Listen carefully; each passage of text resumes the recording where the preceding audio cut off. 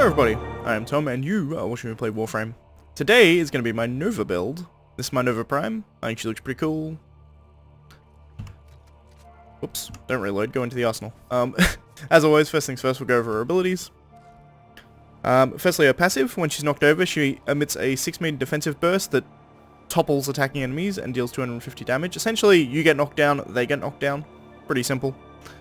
Her first ability is Null Star. She creates little antimatter particles that are around her that will orbit her, and then they'll shoot out and seek enemies. Each particle actives gives plus 5% damage reduction to Nova's health, stacking to up to 90%. You can see up here we have 13. So having this range down is actually kind of good, because then they're not going to shoot off, so you give yourself damage reduction. That's nice. Antimatter Drop. You launch a contained particle of antimatter that will detonate upon collision with increased deadliness when targeted by weapons. So if you throw this thing out and then shoot it a bunch, it'll explode with a bunch of damage. Pretty self-explanatory, really. Wormhole. She creates a wormhole. It's just a teleport. You shoot it, and then in a straight line, whatever your distance is, in this case 50 meters-ish, you go through it and you'll teleport 50 meters ahead. Pretty simple. Again, pretty self-explanatory. And then Molecular Prime. You prime all the enemies in a radius with volatile antimatter. That has a radius. The radius is a bit weird with this, because it's based off your duration, not your range. Because however long the actual expansion is, as you see here, it's 13 seconds on mine, it essentially will just keep expanding. So you increase your range by increasing your duration, which is kind of It's not exactly what you would expect, but in any case, it gives you a 75% slowdown on enemies. It'll do an explosion at the end, which does 1200 damage, but that's irrelevant. The explosion is only 9 meters, no one really cares. But the actual effect, so the slowdown, will last a whole minute, which is actually quite good. Now if we go over her builds, I have 3 different builds for Nova. This is my general build that I take on most everything. You can see here it's a lot of duration, up 150% strength, and then efficiency at 130 and range at 97. It's arguable that you could actually do this and get that range down a bit lower just to keep the range on Null Star slightly lower, but I like having the range up a bit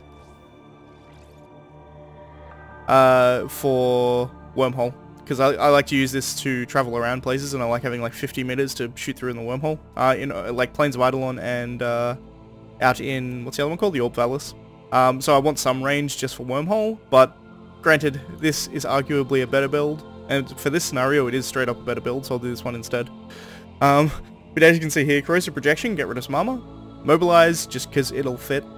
For movement, it adds speed, essentially, 20% bullet jump and 20% to aim glide and wall latch, so you can stick to walls longer and your bullet jump faster. We have Umbral Vitality for 500% health, Umbral Intensify for 50% ability strength. Prime Continuity gives you plus 50% ability duration, 55 at max, and again these go higher at max, but I don't have them at max. Hunter Adrenaline, so you get, when you take health damage you'll gain energy. I have Prime Flow in here, so she has a buttload of energy to get back with Hunter Adrenaline.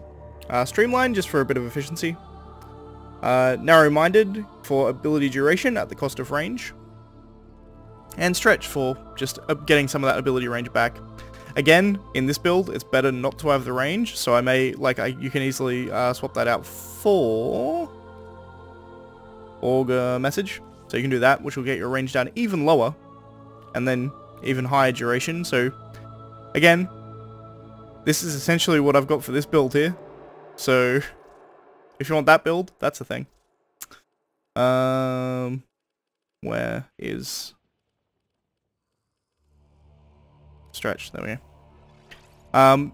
But this here is just the general build that I use most of the time. It's got fairly big range, just so I can use Wormhole when I need to. Whoops. I also need to change that back. Just a lower rank Narrow-Minded so that my range is about 90%. This is the general build that I use most of the time. This is my speed for build. So essentially, if you put yourself at negative strength, you can speed up enemies rather than slow them down. They have negative 30% slow, i.e. they're 30% faster. And this is for doing defense, essentially. If you're on a defense target, you speed up all the enemies and they get to you quicker, so they die quicker, so the defense goes quicker. That's all this is for. It's just doing sort of low-level defense and leveling stuff. It's a very nice way to have like a faster build, so you can actually kill things faster. And this, I'll go over the build as well for this one. Corrosive Projection, again, Toxic Flight, because I can fit it. So it makes you very, very fast, and also it does toxin damage on your bullet jump, which is kind of whatever, who cares, it's mainly for the speed. We have Regular Vitality for 440% health, Overextended for a bunch of range to get rid of the strength. That's mainly to get rid of the strength. The actual range is irrelevant, it's just getting rid of the strength that you want there. And this is the only mod that will take away strength. Prime Continuity for ability duration. Hunter Adrenaline gives you, again, same thing. And then down here is pretty much the same. We have Prime Flow. Constitution here for more ability duration. Also, Fast Knockback Recovery is nice, I suppose, but here for the duration. Narrow-Minded adds a bunch of duration, takes away some of that range. And then Augur Message for more duration still. So we're still on 301% duration here, which gives you a 95 radius, which is quite good. And then Slover, this is essentially the build purely for her 4. And you can see here the range on her wormhole's only 17 meters, which is nothing. But it can also keep her alive longer. And in this test, I think this is actually the preferred build, because this one here, having this range is actually bad because you will lose the damage reduction that you would get on another star ordinarily. So I will go with the Slower build here, just to show off this test. Looks correct, 145, let's simulate. Built like that. We now have damage reduction. I can slow all these enemies. Get rid of the healers. You can see these enemies are all slow now, so we can shoot them fairly easily at our leisure. Still need to be somewhat careful. You don't want to get shot too much. You can see it take out all these trash enemies, and these guys are going to be slowed for a very, very long time. Oop. Healer's dead.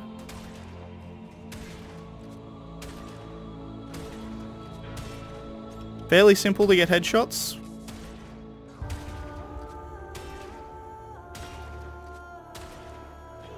Because they're so slow. I'm going to slow them again, just to guarantee myself some slow here. They probably will stay slow for long enough for me to kill them, but I mean, I think they're all dead now. Ow, I got hit by a rocket. Oh, nope, still alive, still alive. Yeah, I think that's everybody. You can see there, one of my null stars disappeared. Only in the bottom right, you can see I have 12 times null stars rather than 13. But because my range is so low, they don't often fire off, which means I keep my damage reduction, which is quite good because you need it on this kind of level. So in this level, having low range is actually a good thing. But as I said, my more general build has a slightly higher range, just so I can get Wormhole to be pretty good. So I've shown off my 1 and my 4. I didn't really show off my 2 or my 3 at all. What your 3 is teleport, jump through it, shoot you forward. As you see here, very short range, only 17 meters. The regular range is like 50 meters, so multiply that by like what? It's slightly over double and a half essentially. So you go bang, bang, bang, and then if you build for range, you can have one that goes even further. And then her 2, you fire this ball. This ball will absorb all the shots that it takes, and as soon as it hits either an enemy or a wall, I can make it hit the floor, it does an explosion in a radius. And it will do all the damage that was done to it to everything else around it. So that's pretty much Nova in a nutshell. She's actually fairly simple. Like, reading through her abilities, she seems far more complex than she really is. For the most part, high-level enemies, you want to just slow them down, give yourself damage reduction, and then just pick them off with a fairly good weapon. Tends to be the best way to do it. Again, if you've slowed them down and they're clumped up, you can do this just to get rid of them slightly faster. If you like, if you team like your Null Star with like a Tigress Prime or something, you can put a hell of a lot of damage into it before it explodes, and it does a hell of a lot of damage in a big area. Well, an average area, like 15 meters or so. That's Nova in a nutshell. If you liked the video, please leave a like. If you're not subscribed already, please consider subscribing. And as always, I shall see you next time, where we'll be taking on Nyx, I believe. Nova, Nyx. Yeah, Nova, Nyx, then Oberon, I think. So Nyx will be next. But thank you for watching. I shall see you next time. Bye, guys.